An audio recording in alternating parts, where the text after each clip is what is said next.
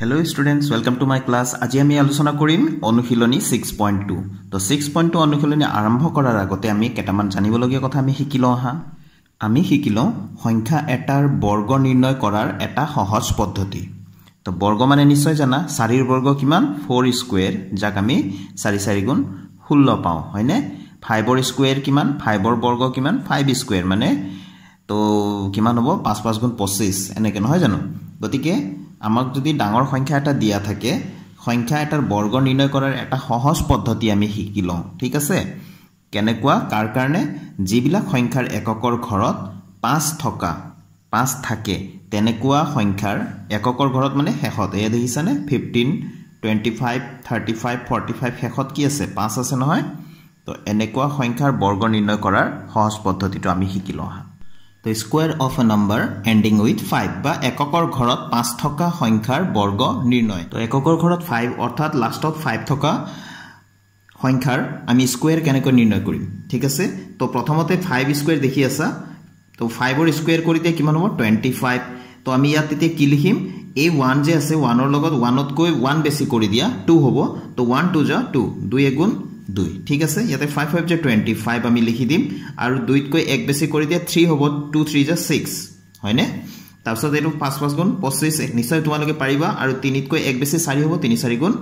12 ঠিক আছে একেবাৰে সহজ দেখিছানে কিন্তু শেষৰ ফালে 5 থাকিব লাগিব তেতিয়াহে এটো ট্ৰিক আমাৰ কামত আহিব 5 যা 25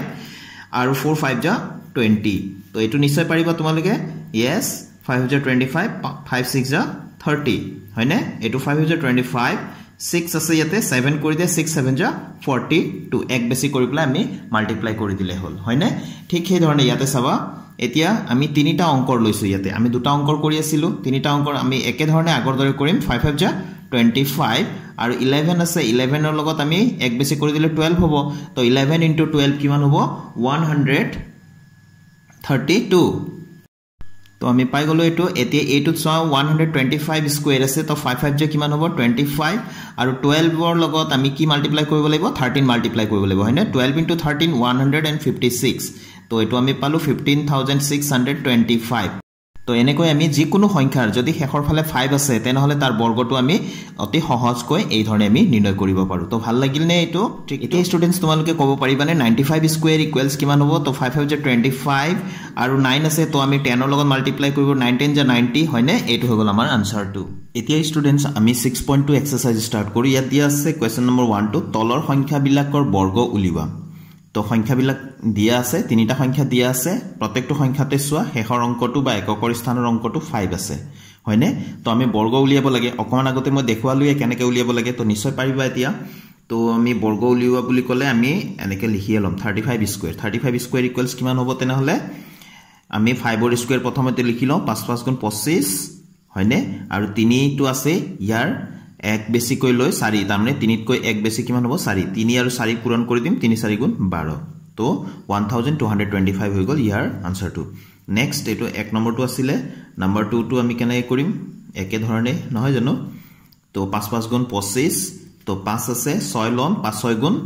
30 তো একেবাৰে সহজ হয়নে তো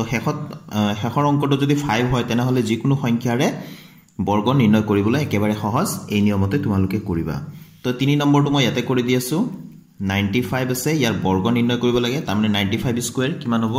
5 5 যে 25 আমি লিখিম 9 আছে তো 10 লৈ লম 9 10 যা 9 10 গুণ 90 নহয় জানো 9 10 যা 90 তো 9025 হৈ গল তো এইখিনিয়ে হৈ গল ইয়াৰ সমাধান কোৱেশ্চন নম্বৰ 2 লৈ আহো ইয়াত দি আছে তিনিটা পাইথাগোৰীয় ত্ৰিতয় উল্লেখ কৰা তো পাইথাগোৰীয় ত্ৰিতয় কি হয় আমি বুজি লম ঠিক আছে তো স্টুডেন্টস পাইথাগোৰীয় ত্ৰিতয় মানে এনে তিনিটা সংখ্যা যাৰ যিকোনো দুটা সংখ্যাৰ বৰ্গ কৰি আমি যোগ কৰি যোগফলটো যদি আমি তৃতীয় সংখ্যাৰ বৰ্গৰ সমান যদি পাও তেনেহলে সেই তিনিটা সংখ্যাক আমি পাইথাগোৰীয় ত্ৰিতয় বুলি কওঁ তাৰ মানে এনেকুৱা হ'ব লাগিব যদি a b c তিনিটা সংখ্যা হয় তেনেহলে a স্কয়াৰ আৰু b স্কয়াৰ কৰাৰ পিছত যদি আমি প্লাস কৰি দিও যদি সমান এই c ৰ বৰ্গ কৰিলে যিমান হয় হিমান পাও তেনেহলে a b c এই স্বাভাৱিক সংখ্যা তিনিটাক আমি পাইথাগোৰীয় ত্ৰিতয় বুলি কম ধৰি লৈছো 3 4 5 এইকেইটা পাইথাগোৰীয় ত্ৰিতয় হয়নে নহয় আমি কেনেকৈ চেক কৰিম তো ইয়াতে আটাইতকৈ ডাঙৰটো হৈ গ'ল 5 ইয়াক আমি এক্সট্ৰা কৰিলো বাকি দুটা সৰুটোক আমি স্কয়াৰ কৰো বা বৰ্গ কৰো তো 3 ৰ বৰ্গ মানে 3 স্কয়াৰ ইকুৱেলছ 9 তেনেকে 4 স্কয়াৰ মানে কিমান হ'ব 16 এতিয়া 3 স্কয়াৰ প্লাস 4 স্কয়াৰ কৰিলে আমি কিমান পাই আছো চাবা 3 স্কয়াৰ মানে 9 আকৌ 4 স্কয়াৰ মানে 16 আছিলে প্লাস কৰিলে কিমান হয় 25 যেটো নেকি এই তৃতীয় যেটো সংখ্যা আটাইতকৈ ডাঙৰটো আছে ইয়াক যদি আমি বৰ্গ কৰো আমি কিমান হয় 25 ৰ সমান হয় হয়নে তো ইয়াৰ সমানে আমি এটো পালুনে 3 স্কয়াৰ প্লাস 4 স্কয়াৰ কৰিলে যেটো সংখ্যা পাইছিলো সেই সংখ্যাটো ইয়াৰ সমান হয়নে তো আমি পালু যে এতেকে 3 স্কয়াৰ প্লাস 4 স্কয়াৰ কৰিলে আসলতে কি পাও আমি 5 স্কয়াৰৰ সমান পাও গতিকে এই 3 4 5 একেটা এই তিনিটা সংখ্যাক আমি পাইথাগোৰীয় ত্ৰিতয় বুলি কওঁ লিখিছো সোৱা তিনিটা লিখিব লাগে প্ৰথমটো লিখি ললো 3 4 5 এটা পাইথাগোৰীয় ত্ৰিতয় কাৰণ 3 square plus 4 square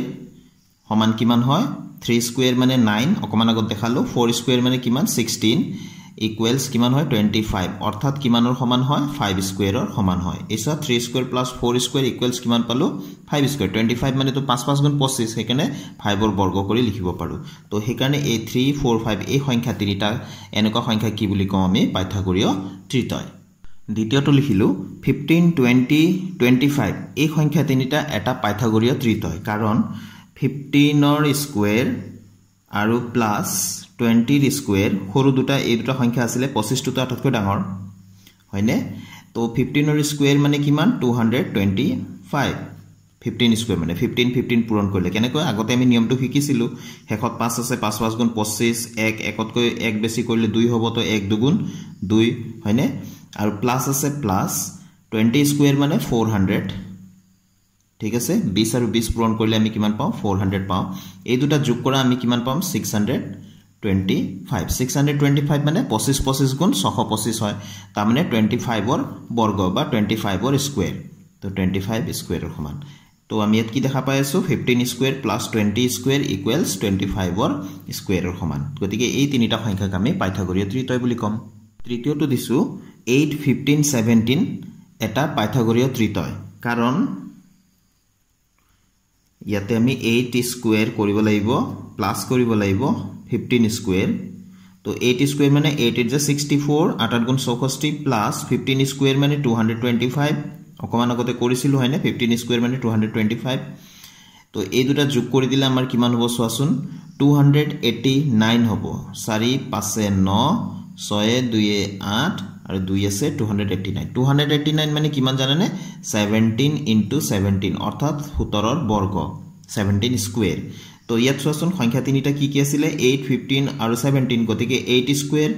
plus 15 square equals আটাইতকৈ ডাঙৰটো কি আছে 17 ৰ স্কয়াৰৰ সমান হয়নে গতিকে 8 square plus 15 square equal 17 square যেহেতু এটো দেখাব পাৰিলো বা আমি পালো এতেকে 8 15 আৰু 17 এটা পাইথাগোৰীয় ত্ৰিতয় হ'ব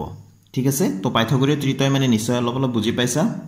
তো কোৱেশ্চন নম্বৰ 3 লৈ আহো ইয়াত দিয়া আছে এটা পাইথাগোৰীয় ত্ৰিতয় নিৰ্ণয় কৰা যাৰ আটাইতকৈ সৰু পদটো 10